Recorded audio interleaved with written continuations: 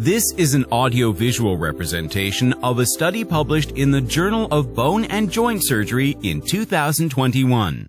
The removal of orthopedic implants is a commonly performed surgery and can lead to an improvement in patient function.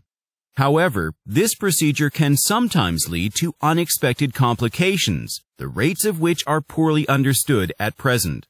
To gain a clearer picture of the complications associated with hardware removal, researchers from the United States analyzed de-identified national data from the American Board of Orthopedic Surgery database. The investigators collected information on post-operative complications that were observed after hardware removal-only procedures. Overall, they analyzed more than 13,000 such procedures that had been performed by recently trained orthopedic surgeons over a 7-year period, which represented 2.1% of all surgical procedures performed during this period. Their analysis revealed a complication rate of 9.6% following these procedures, with surgical complications and medical or anesthetic complications accounting for 8.8% and 1.5% of the cases, respectively.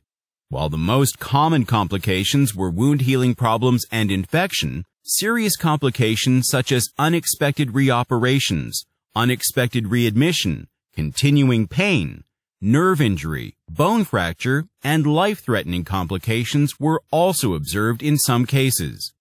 These data highlight that hardware removal, even when performed without any other concurrent procedure, can lead to complications and morbidity.